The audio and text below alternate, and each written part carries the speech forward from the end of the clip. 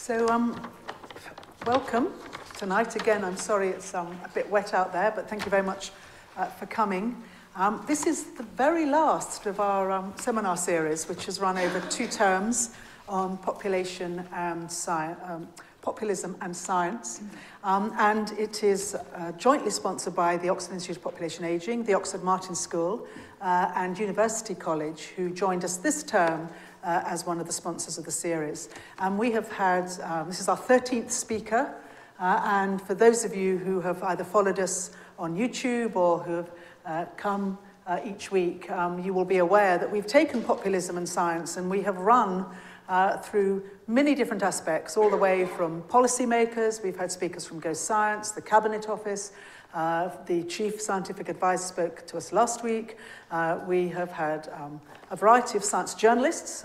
We were delighted to have Fiona Fox from the Science Media Centre and Clive Cookson, the science editor of the Financial Times. And we've also had people who work directly in science communication from the British Science Association, from the New Scientist, and from a variety of museums and other organisations. And it's been a wonderful journey in a time that has actually changed very quickly. And those of you will remember last week that I talked a little bit about things that had happened since May when we started this series. And indeed, many of you may well have heard 2 things since just last week. One of our shadow ministers announcing on television on Sunday morning that the age of the expert is now dead. Are we in the age of Google? I'm not sure. And a very interesting analysis in one of the Sunday papers comparing left-wing populism, which they argue very much tends to tackle big business, government, and right-wing populism that tends to go for what they call the elite, culture, scientists, theatre, arts, etc. And that puts us very much as academics and researchers in the target, so to speak. This series has celebrated 20 years of research on population ageing at the University of Oxford. And when we started this, I think some people asked, what have we got to do with populism and science? But we've always very firmly believed, from when we set it up in 1998, that the best kind of research informs and is informed by policy and practice.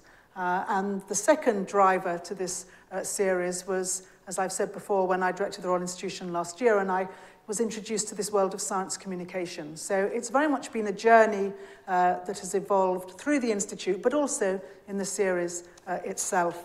But we also have to be very grateful that we have very firm institutions out there that are very aware of these changing frames that we work in.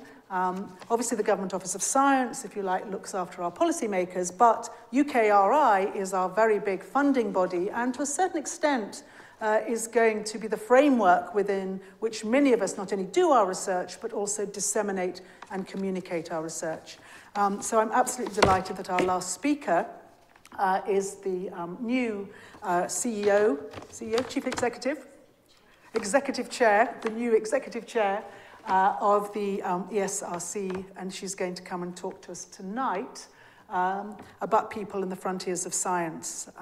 Before Jennifer Rubin became the Executive Chair, she worked at RAND in both in the European offices, and she ended up as one of their vice presidents.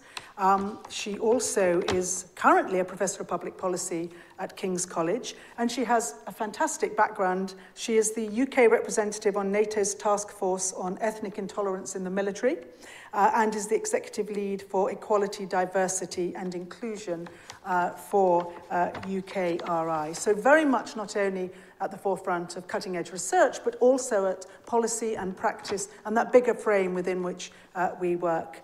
She has a first-class degree in European politics from Loughborough and did her PhD at the University of Cambridge. And thank you so much in your very busy schedule of coming and talking to us tonight. And before I ask her to come up, Jennifer is very, very keen that the younger researchers in the audience, the postdocs, the graduates, the emerging researchers, should be able to engage in some kind of a conversation. So she's going to keep her talk quite short. And then, as we said on the web, and hopefully those of you who have come because of this, that we hope to have some kind of a discussion and debate about some of the issues, particularly from our younger members. So, Jennifer, thank you very much.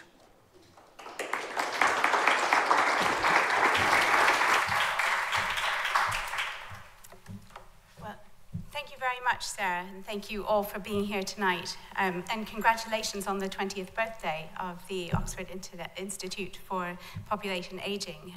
It's a tremendous accomplishment in policy-relevant research that we should all be thinking about, amongst many of the others who are here tonight working in brilliant institutes around this city. Thank you also all. I know that many of you come out on a dark, cold, rainy night, and it's the end of term, so I'll try to keep this relatively brief and really then open up. I think it would be wrong with so many from the Institute of Population Ageing to only allow the young academics and researchers to speak, so I hope we will hear from everybody, but absolutely, many of you are the researchers and policymakers of the future, so I'm very keen to hear your thoughts about the role of social science in these times. So, as Sarah said, and thank you for the kind introduction, I'm the Executive Chair of the ESRC, and I'm also the Executive Chair Lead on Equality, Diversity and Inclusion for UK Research and Innovation, which is the 7,000 staff that make up the funding and institutes of UKRI, but also aiming to improve outcomes for the whole research and innovation landscape. So that's a small additional job to funding social science in this country. As ESRC, we're working on our strategy for the coming years, so this makes it especially timely, 10 months into my new role, to be able to come out and hear some of say a bit about what I'm thinking right now, but then more importantly, really to hear from all of you as well. And I'm interested to hear about some of the challenges of doing social science and research in this landscape, but also I hope some of the successes, new initiatives, and what funders can be doing to support those. So as Sarah also said, I'm a professor of public policy at King's, where I used to run the Policy Institute there before taking up this role. And I guess a question that somebody asked me before the lecture and several others have asked since, how did I end up doing all of this? So if it's okay, if you'll bear with me for a moment, I'll say a little bit about my trajectory, because it's not a completely typical one. And then I will move on to set the scene for some of the discussion. So decades ago, when I was a young doctoral student in social and political sciences, I was really interested in and excited by the potential of research to actually help better understand the great challenges of our time, whether they're across the social sciences, whether those were inequalities, violence in society, how we run work in organizations. But I was also struck by how little really systematic connection there was between the excellent research that I was learning about and finding in the research environment around me at Cambridge at the time and beyond, and the related policies and practices, that the policies that were being made by so many in government, clinicians, practitioners, teachers, who really were in a position to influence many people's lives and their outcomes. I couldn't quite see why there was such a disconnect, and it seemed to me that actually in my own research as well, it was becoming increasingly apparent that changes to equality policy in the 1970s weren't actually going to achieve all the longed for or hoped for transformations and outcomes if they didn't simultaneously get to grips with understanding the cultures, the psychologies, the behaviors, the constraints that were creating and sustaining inequalities in the first place. So I became increasingly interested in this nexus of policy, practice, and research, and how we might bring those closer together.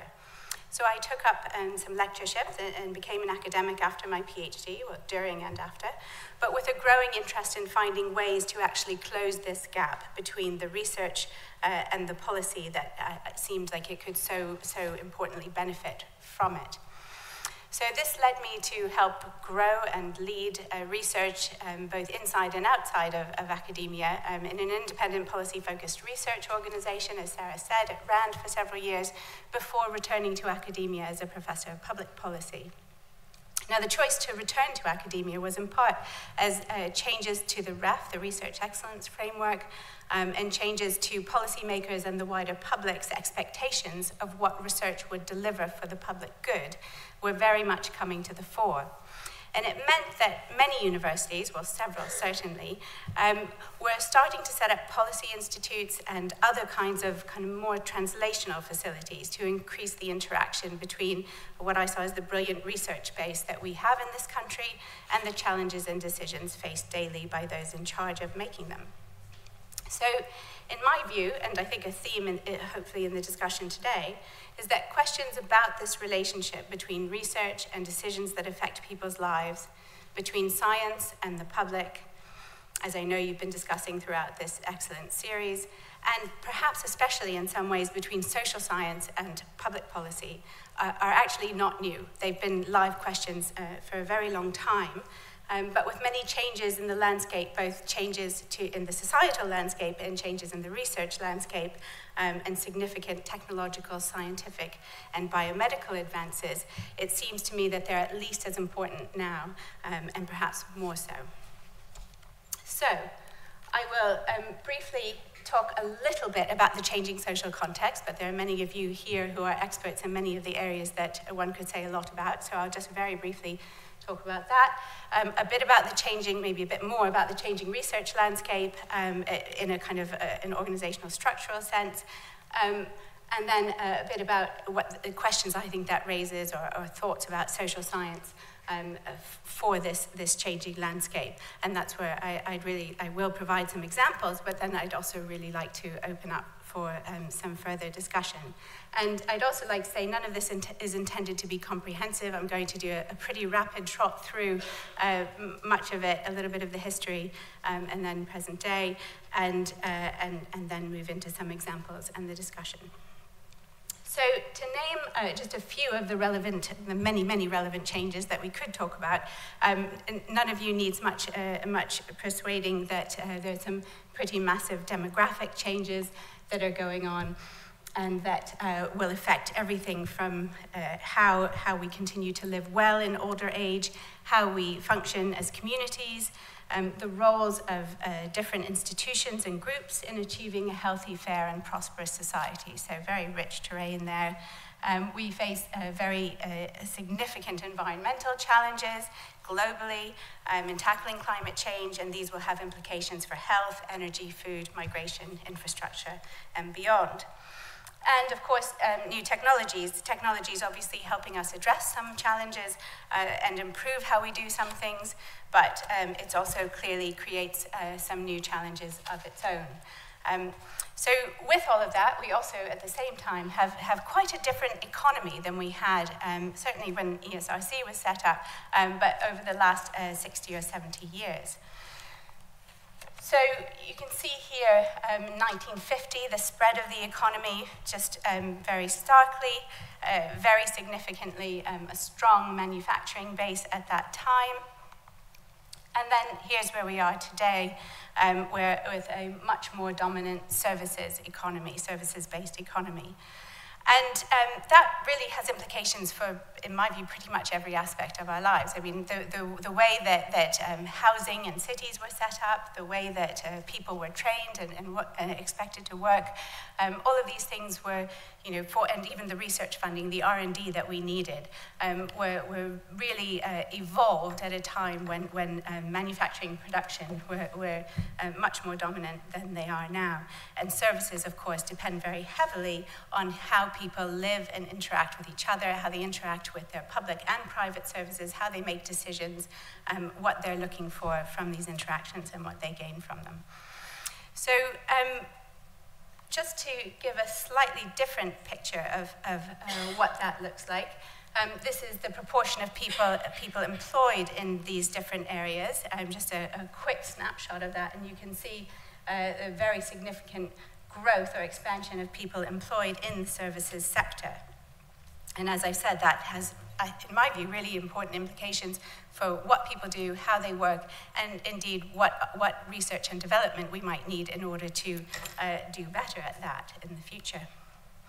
Now, as you may be aware, the research councils have their origins in the aftermath of the First World War, when Lord Haldane set out formal proposals for ensuring that independent, opportunity-led research continued separately from that research that was undertaken in and for government to inform decision-making.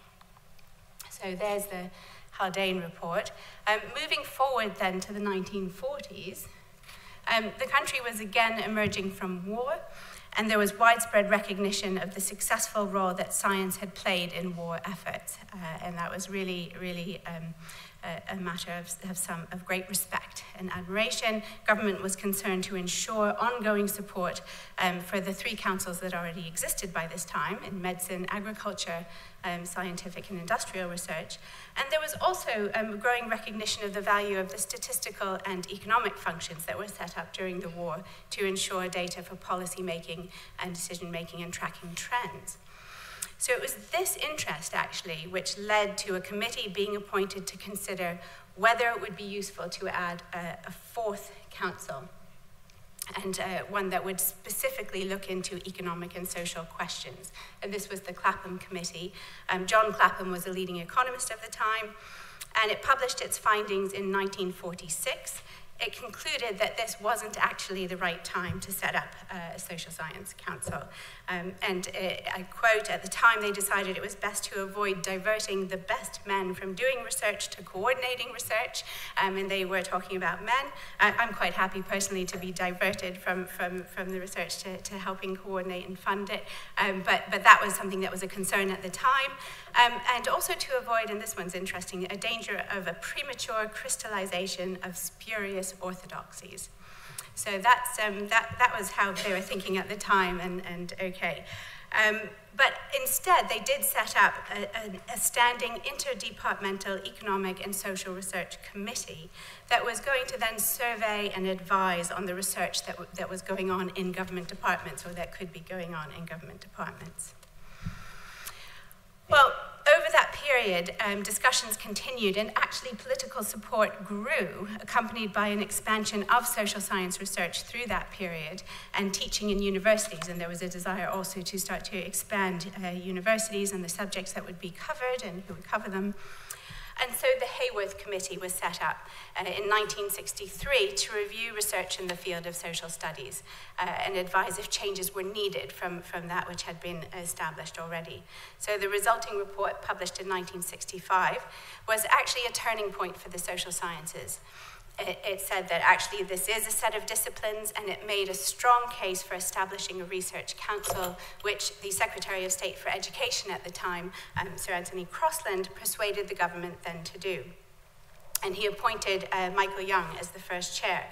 And as was announced in the Times at the time, the social sciences had arrived, hooray. So that was all very exciting, and in 1965, the Social Science Research Council was set up under the Science and Technology Act.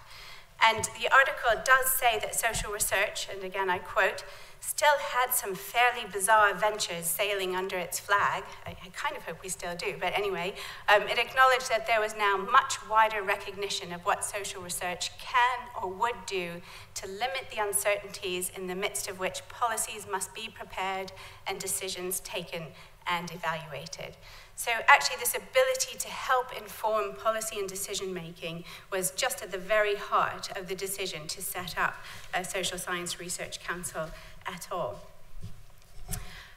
But the debate around the role of social science, you won't be surprised to hear, didn't end with the formation of what was then the Social Science Research Council, and discussions around disciplinary scope, the application of research methods, and so on continued. Some suggested that social science deals with questions of common sense or political judgment, neither of which were seen as great areas for researchers to stray into. And there was also a perception that social sciences were considered as questioning and oppositional by those who had already chosen to pursue a particular policy direction. I think some of us would wear that badge quite proudly, actually, when, if it's about informing policy with evidence and research. Now, some of these pressures led to another review, which happened in the early 1980s and was a committee chaired by Lord Rothschild at the time. And this committee questioned the very status of the Social Science Research Council as a research council and explored whether some parts of its work should be transferred to some other institutions instead. Actually, many expected the worst from this. I think it was widely expected, or at least by many, that this could be the end of a Social Science Research Council. But actually, through quite rigorous investigations, talking to many people, seeing how the social sciences had expanded during the period, it actually came to the decision that there should be a stronger focus on empirical research in areas of public concern, so relevant to your series here. But it absolutely did not conclude that there was no longer a case for a research council. So the Social Science Research Council was then relaunched in 1983 as the Economic and Social Research Council, which is what we are today. And in the century since the establishment of the research councils overall, there's certainly been ongoing discussion and debate about the role of the ESRC and other councils and the funding of research and its role in society.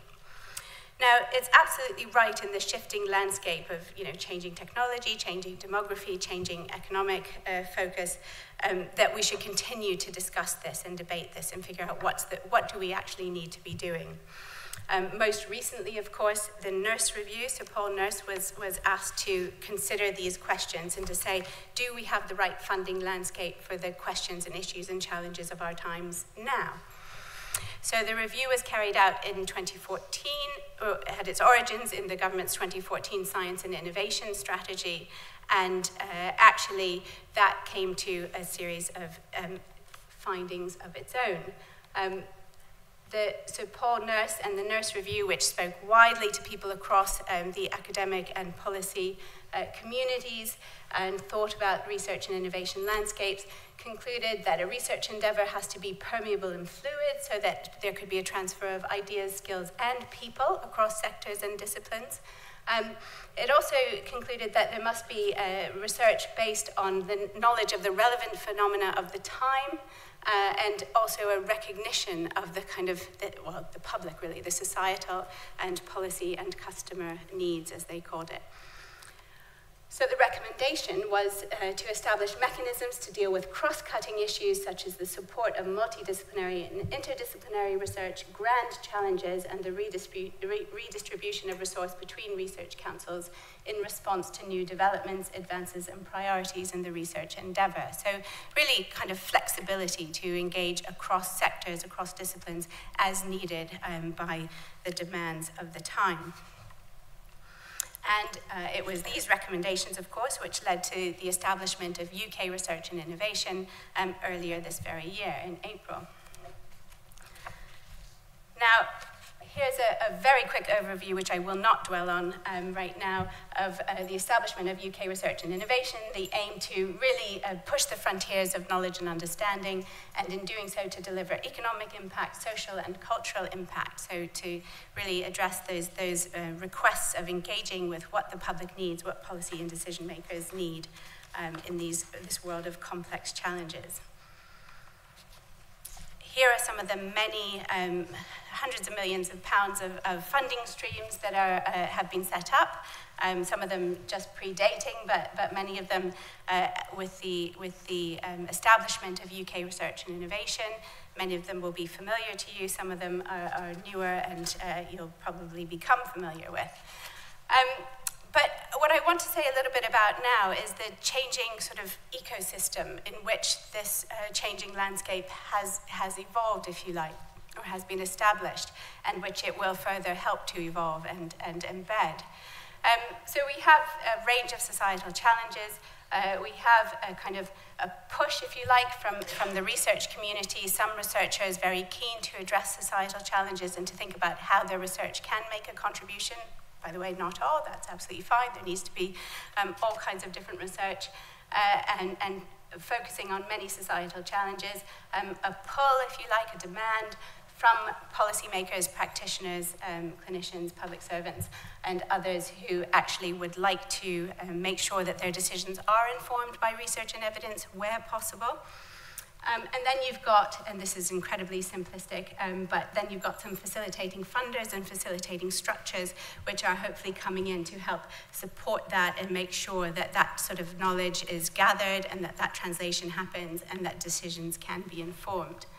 So that's my sort of very rough ideal type of what might be happening as we move through this period.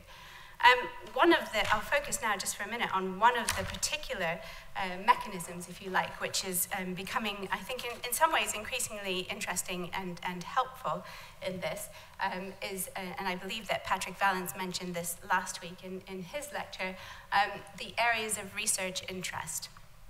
Now, these are documents, some of them more sophisticated than others, it has to be said, some of them not quite published yet, but nearly all government departments have now published their areas of research interest, which are setting out the areas that they think are the areas they most need help with, if you like, the questions they've got that have not been answered that they think the research community could potentially help with.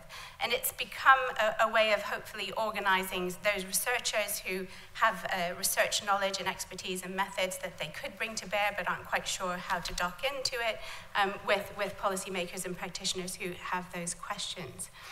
Now, a certain number of those areas of research interest, the questions that have been articulated, if you look through all of them and count up all of the questions, which we have, because we're like that.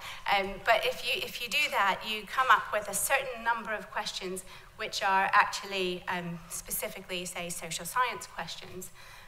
And so just to wake people up in the room, if you feel like it, if you'd like to have a go at thinking about across all the government departments who have published their areas of research interest, including Transport, Ministry of Defence, Justice, DWP, all of them, anyone want to have a go at what proportion are actually social science questions? No? Shall I show you? So yeah, so 63% of the questions that have been articulated in those, at least by some reckoning, are social science questions, pretty much first and foremost.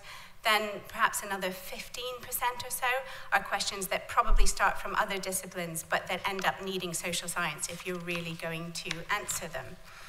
So that's how that plays out, because it's all kinds of questions about how do we get people back into work? How do we reduce long-term unemployment? How do we help people stay in their homes for longer, healthily? How do people move around cities, and what would be the best way to organize transport so that it works for people? How do people use energy in workplaces and in their homes, and what can we do to reduce energy consumption? So these are questions about people, about behavior, about relationships, about how we interact with each other. Now, of course, many of those topics seem like fundamental areas of social science with which you'll all be familiar, especially if you've been working on any of those, for government departments on any of those areas, or in your own empirical work if you are doing that. This now, we have the industrial strategy, which is driving some of the new funding, quite a lot of the new cross-cutting funds, shall we say. And these are the kind of the pillars, if you like, some of the pillars of the industrial strategy. And those also look like pretty familiar terrain, I think, for social scientists and people who are used to thinking about people and what all of this means.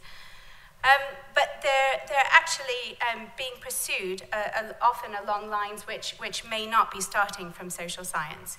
So, in fact, they're actually thinking about the technology that will be needed in order to achieve some of these, or the AI and data economy one is actually primarily at the moment focusing on health and early diagnosis. These are all incredibly important areas, and I'm not in any way suggesting they're not.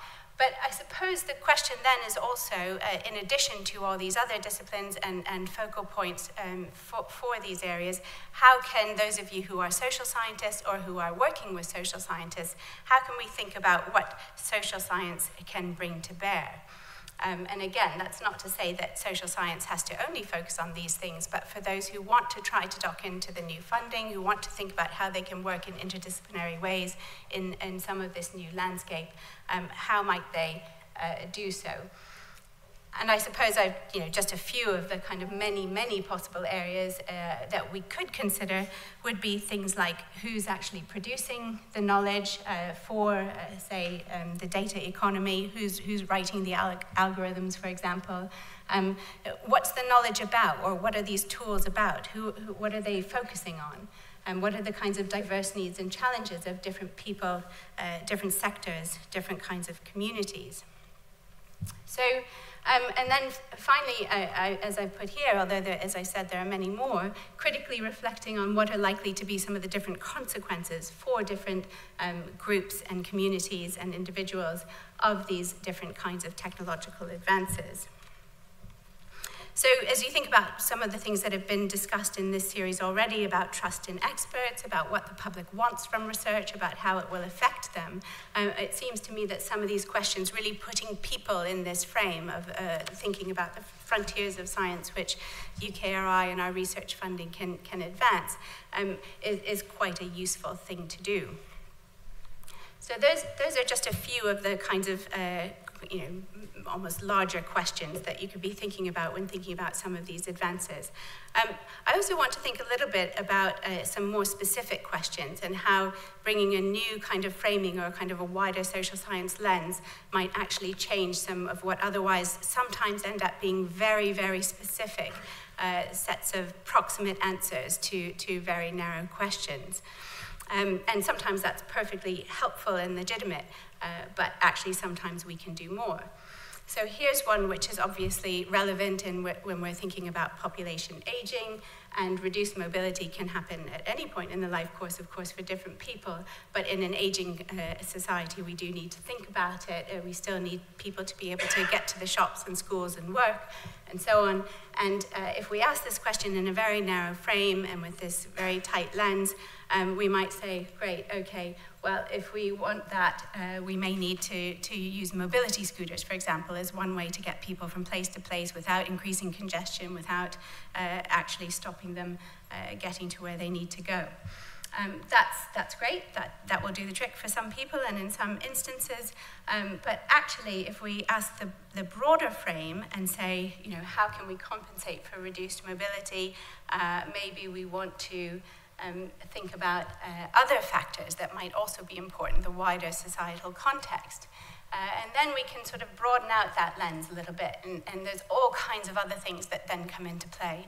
And I think there are, very deep areas of expertise, some of which in the room, across a whole range of these things that are now up on the screen. And that's great because it broadens the lens. It lets us think about not just the proximate answer to a proximate question, but how might we avoid growing disability or reduce mobility in the first place? How can we therefore better maintain mobility? Or, taking a broader view even, how can we make sure that we have environments that are actually more accessible, whether workplaces, city centres, and so on, so that people can continue to convene and shop and see each other and live in a social world. So, it seems to me that that's quite a useful thing to do, because then a mobility scooter is part of the answer for some examples, but actually there's all kinds of other things, and this is only a very tiny list of the many that one might then come up with, having broadened the lens. So I think it seems to me that there are lots of areas in which social science might come to bear on a range of the kind of scientific, technological, and health challenges that we're, in any case, thinking about at the moment. And one of the ones that I think is also useful to just raise as an example, and many people will be familiar with it as an example, but it actually sort of looks from the other end of the telescope, if you like, and starts from questions about if we're funding deep knowledge and very significant disciplinary expertise in its own right, and thinking about people who are thinking about communities and lifestyles and practices, not because they're trying to answer a particular question, but because they're just trying to learn about people and the world around them, then we might take a different example. And that's the Ebola outbreak. And that was, of course, a very significant crisis of health, and medicine was needed, and public health experts were needed. But actually, one of the keys to reducing the spread of the disease, it turned out, was anthropologists who understood the community practices, and indeed specifically burial practices, that were contributing to the spread, and who had the knowledge of those communities and the trust of those communities to be able to find ways of sensitively changing those practices so that they would be able to go in and help the public health experts and the medics to actually come up with other ways of, as I said, sensitively engaging with those communities and stopping the spread of the disease, at least reducing it quite significantly. So something that wasn't set up to be a kind of a quick answer to a quick problem came to bear in very important ways. So finally, just to look very briefly at the kind of the last decade or two, and we can see that most of what has been produced in the world, what we currently at least see and define as goods and services, and much of the data, or most of the data in the world has actually been produced and appeared in the last sort of couple of decades. Now, that's really important. We live in a time of ever-increasing data and information, and it raises questions not only for technology and how we process it all and what we can do with it all, and the brilliant ways that we can improve health with it all, but also how it affects people and human behavior.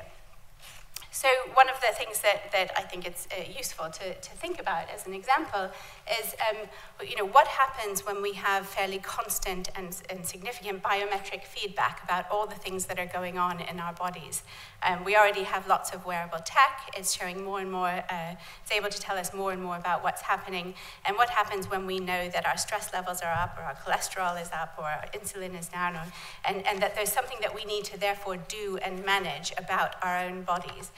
We haven't really evolved to do that. We've trusted experts to tell us what needed to happen with our health and well-being often. But increasingly, as we know what's going on in our bodies, we may be expected to manage that ourselves and to do, whether it's medical procedures, injecting ourselves with insulin, as is already happening in some cases, or other things in order to manage that. It's interesting to think about the psychological resilience that might be needed for that. It's quite a significant extra cognitive load to be thinking all the time about what's going on in our bodies and what we need to do about it while we're also trying to work, while we're also trying to read and think and get to work and so on. It requires many of the changes that we would need to undertake in order to manage and improve our health when we find out about something that's going on, also require time. They also require time resources, they require financial resources, some of them. They require contextual resources, like to eat better. We might be living in an area where it's very difficult to easily find healthy food, or we might be working such long hours or looking after so many people that it's hard to afford or be able to prepare healthier food. So there will be differential access, if you like, to coping with all of this information and to doing what might need to be done about it. Of course, if we think about insurance companies then having that information potentially in the future, and insurance premiums going up and down depending on how we manage that, that would amplify that yet even further. So there's lots of potential for things that are going on currently or being developed currently to have very significant implications for people, for their resources, for their outcomes.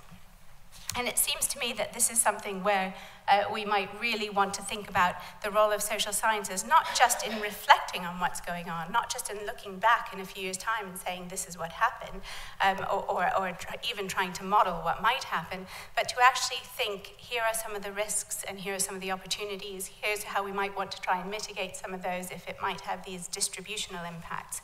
And so really trying to get to grips with the role of social science in those advancing frontiers of science, if you like. So I've said quite a lot about some of the changes that it seems to me are relevant for the current funding landscape and thinking about the role of social science in it, just a very quick trot through that. I would like to emphasize that, of course, we need to continue to fund and undertake world-leading social science within the disciplines, investigator-led, the innovative thinking that you all do when you come up with the ideas based on your deep expertise over long periods of study. That's absolutely crucial, because we can't just suddenly draw disciplines together where there isn't the depth and richness already there to build on. So that's kind of first and foremost. Let's make sure that that's still happening.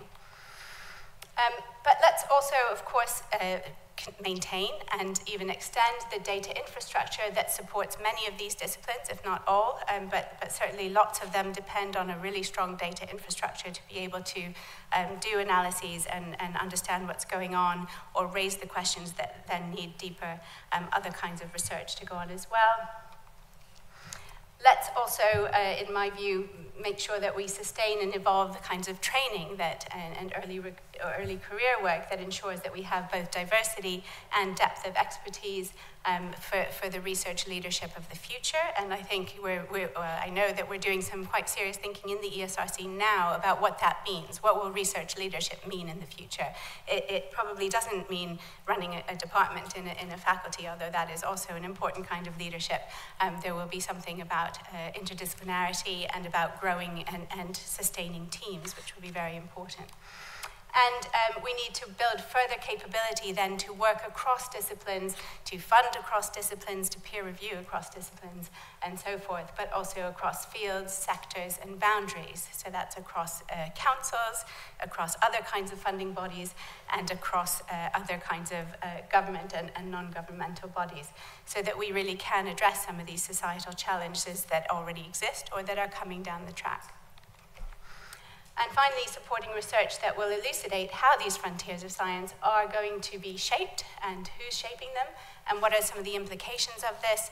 And then for those of you who don't like making recommendations, at least talk about the implications and whether there's anything that we know from research might actually help mitigate some of that. So I think that's all I want to say for now, but thank you very much for having me here tonight to talk about some of that, and I look forward very much to hearing your thoughts on, well, everything really from some of the things I've said to some of your own experiences, thoughts and concerns about the role of social science, whether you are a social scientist, whether you're a consumer of social science, or whether you work with social scientists yourself. Thank you.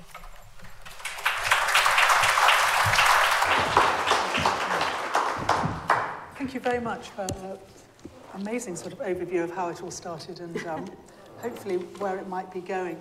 As Jennifer said at the beginning, she is very particularly, she'd like to have a discussion, and although, you know, obviously everyone is willing to ask a question, please, you know, if you are a younger researcher, and this is your opportunity to talk to the Chief Executive of the ESRC.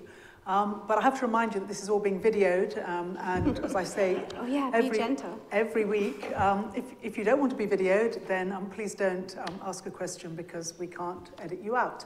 We have a microphone at the back, and so please just put your hand up and we will start the discussion.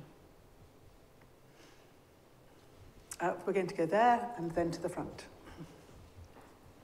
Hi, thank you for the talk.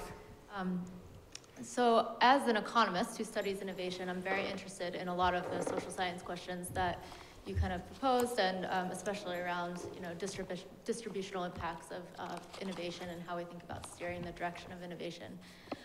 One of the challenges that I face consistently is actually one of the last points that you hit, and that's in getting the data to actually study these questions. And so this is either through policymakers and governments, or, and there's been a lot of efforts actually here in the UK to make that a little bit more possible, but either through policy and government or working with businesses.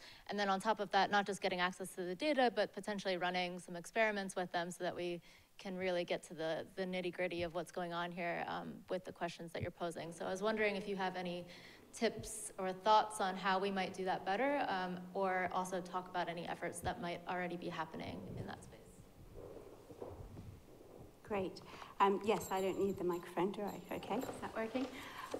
So really good question, and yeah, I do have some thoughts on that. the ESRC has launched recently a major new initiative, which is in some ways launching, in some ways rebooting, but really focusing on the use of admin data and of linking admin data from across, all the different departments and places that people come into contact with government systems and public offices and so on, so that we can get the best possible population-based, data that we can, anonymized, of course, just understanding what's going on and linking so that we can see what's happening in education, how it might anonymously linked data might show us what's happening between education and justice, or between education, justice, and welfare, and so on. In my view, this is kind of the CERN for social science. If we can do this well, if we can really get all this data together and start getting it anonymously linked and really start to understand what the trajectories of contact with services and of outcomes are, that allows us not only to much more rapidly, although nothing about getting access to data at the moment feels rapid, so I use that with caution, but much more, when it's going, to much more rapidly access information about what's going on, and also to look at what's happening and what changes when different policies change and so on. And potentially to use that data to also inform about experimentation. So I'm very pleased and excited to hear that you're keen for that to happen.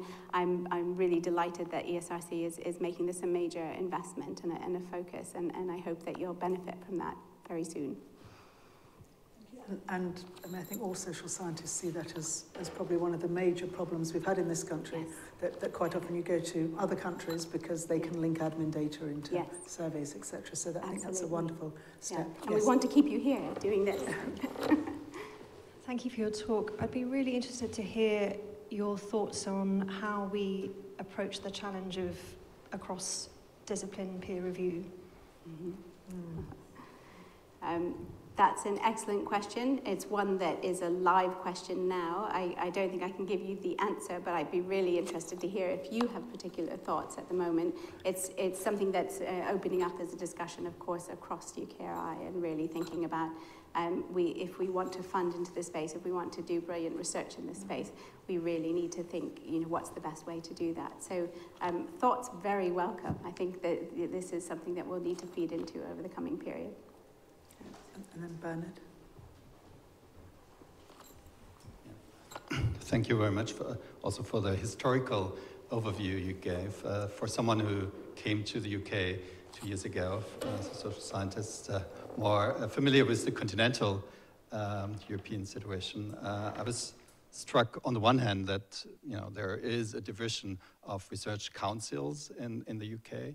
I mean, in Germany, where I spent 10 years doing research, the German Research Foundation basically covers all disciplines, and the social sciences are doing relatively well in getting a good share of research funding, but much better than the NSF in the American case. So I think it's kind of interesting and striking that it took such a long time for the UK, and that social sciences, written large, including economics, has been excluded away from that kind of research funding.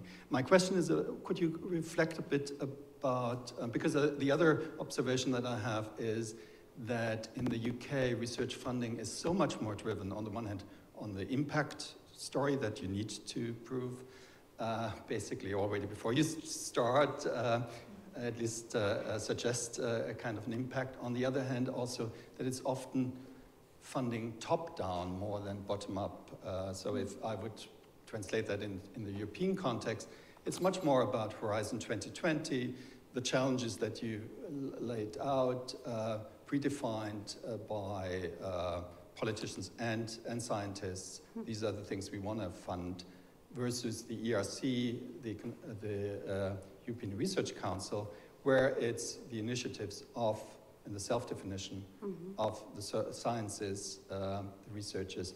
This is the leading topic. That's the frontiers of science. Could you say something about balancing the two sides? Yeah, absolutely.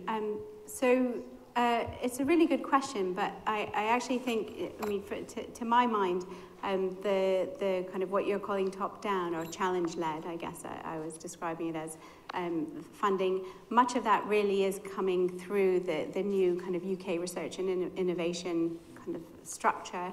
And that, I think, in the wake of the nurse review, that was actually what it was setting out to do, was to make sure that disciplines work together and really tackled the major societal challenges of our time. Now, who determines what those societal challenges are? That's an interesting question. I think that it's important for researchers to help in that formation and that framing. But I don't think anyone's suggesting that we won't be doing the kind of responsive, investigator-led, blue skies research that I think you're talking about in terms of the ERC. I think, that, as I've said, I think that's so important that we have the healthy disciplines, the investigator-led research that's really helping, as you say, innovate and take forward those frontiers of whether it's social science or science or technology or medicine. And I wouldn't for a minute suggest that the one will swamp or take away from the other. In fact, I mean, arguably, the fact that we have UKRI and the new challenge-led funds ought to give us some freedom to really think about, so what does the core, I mean, no one's taking away at the moment, as far as I've been told, ESRC's core delegation, if you like. And so there are very live discussions about what that should focus on, given that there is also the challenge-led funding. I think that's really important questions.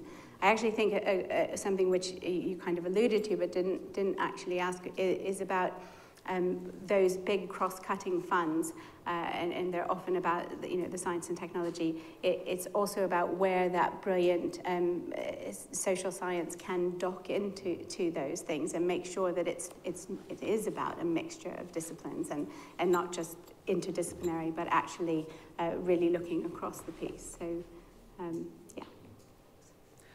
I was very interested in when you were talking about going forward, and you talked about training, and this idea about research leadership and moving to some element of teams rather than just departments and that research leadership. Because, and it goes back to Ella's question, that in a way we live in a world where multidisciplinary research is absolutely essential, but when, particularly through the REF, I'm afraid, when we come to actually testing the academic excellence of it, we still look primarily at disciplinary journals, and we tend to have disciplinary review.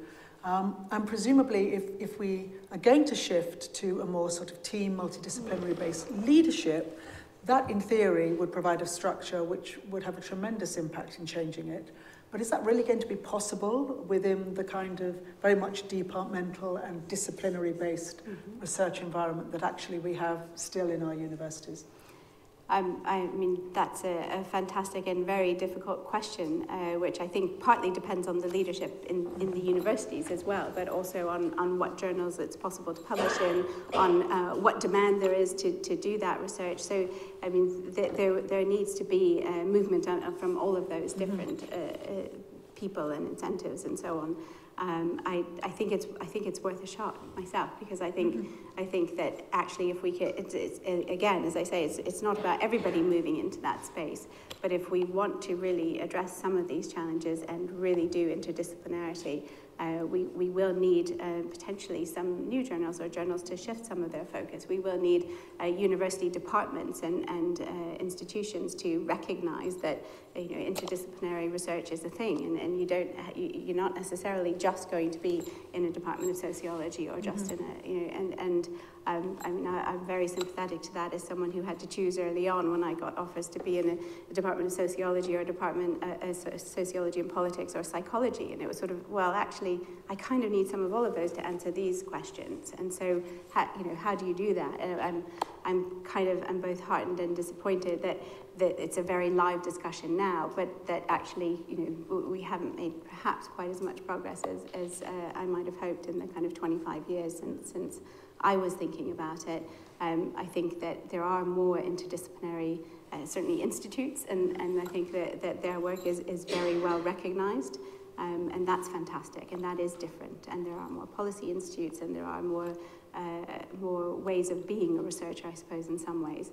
but that's not the same as having had a fundamental shift in the kind of the peer review and the journal landscape and the departmental landscape. So I think that's something that we will have to watch and try to help shape in the coming years. So. I think that's really important. I mean, as someone who worked in demography, I've worked in history, geography, public policy, and sociology. And each time one was sort of encouraged by one's head of department when you were younger to publish in those journals. So if you look at my publication record, it's very strange. But presumably what you're talking about actually needs resources and money in order. But absolutely. And outlets. And outlets, yes. Charles.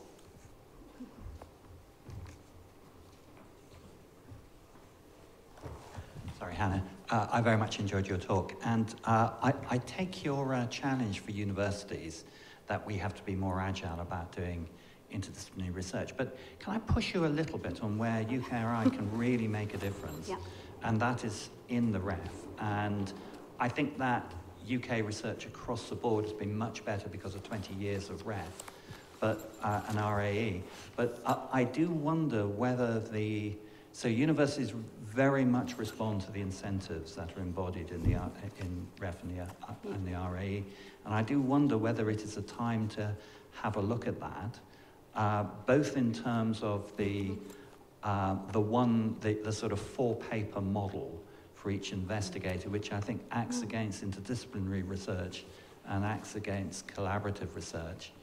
And again, I think the impact side of it, again, is really good. But again, the way it's implemented in a fairly algorithmic way designed to be resistant to judicial challenge, whether there is some challenge there for UKRI to get that better, knowing again that whatever you do will be reversed engineered by the academic community.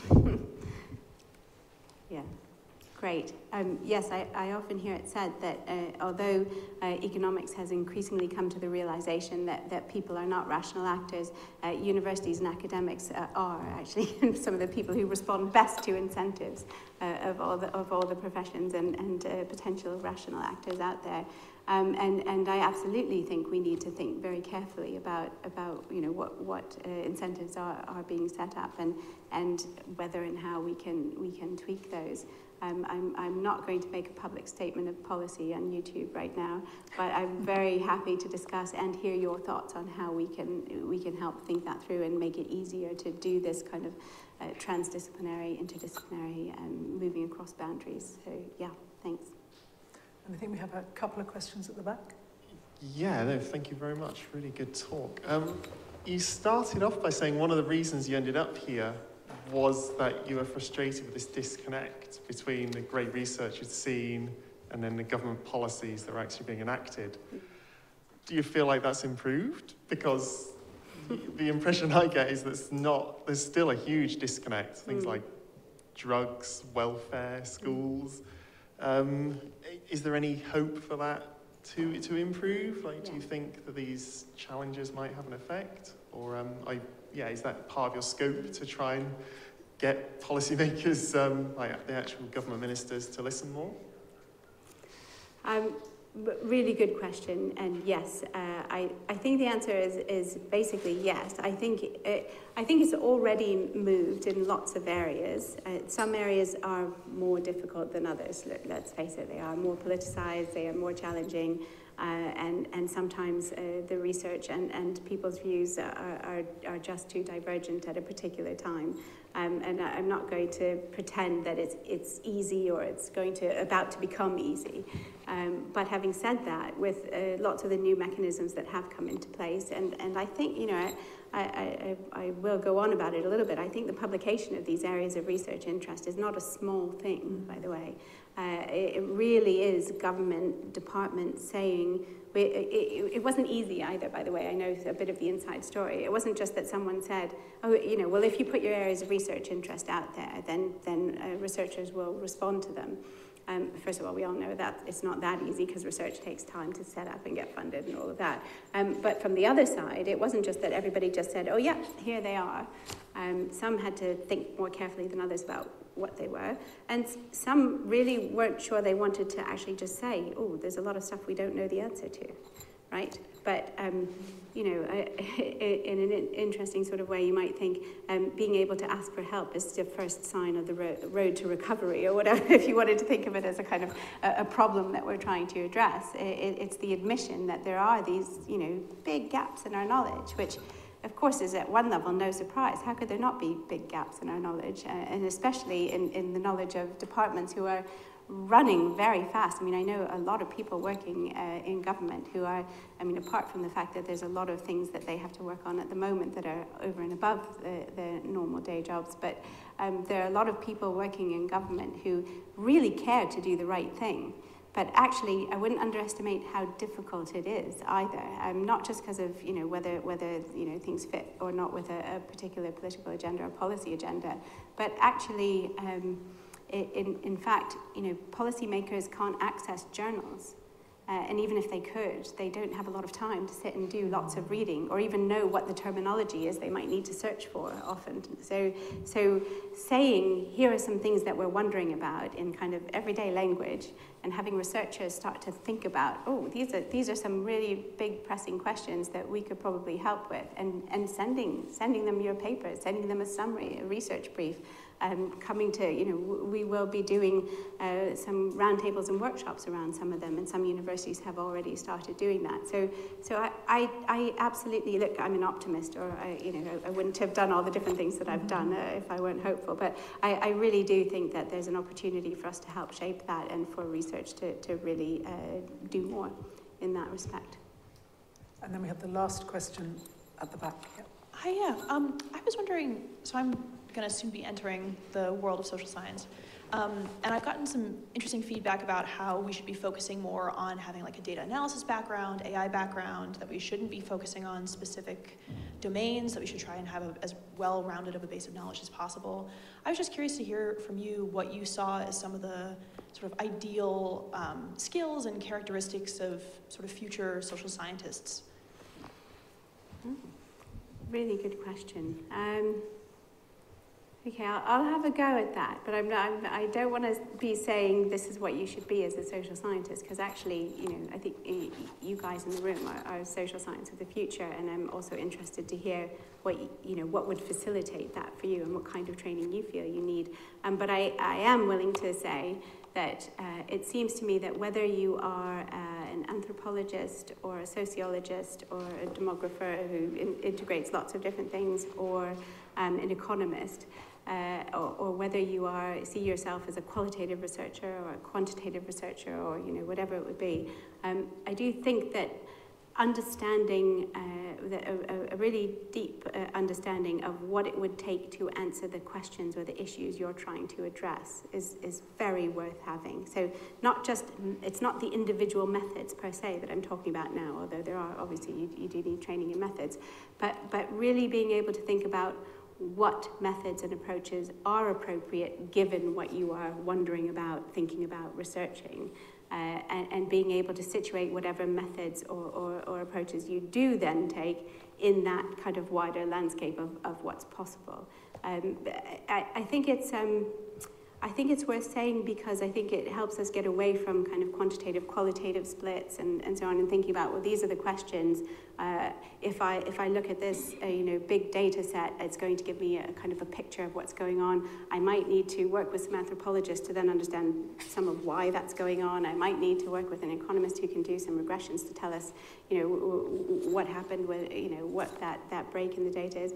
So just to really think about the role of the different areas, and that doesn't mean you have to become an expert in all of them, but I think in order to be those kind of researchers of the future that will be able to integrate some of that knowledge and will be able to answer some of these questions, knowing who you might need to work with and what kinds of questions they can help you answer is a very worthwhile skill. I think sadly we must stop there. Thank you, Jennifer, so much. Thank you all for coming. Remember that all these videos are, the entire set are now, or will be any minute now, up on YouTube. And as I have said before, we are gathering all of this together to put it into a book which will reflect the different perspectives. But it was wonderful to have you with us, and thank you very much for your very frank discussion. Please come up and see Jennifer afterwards if you've got some private questions, but can we thank her for an excellent overview this evening. Thank you.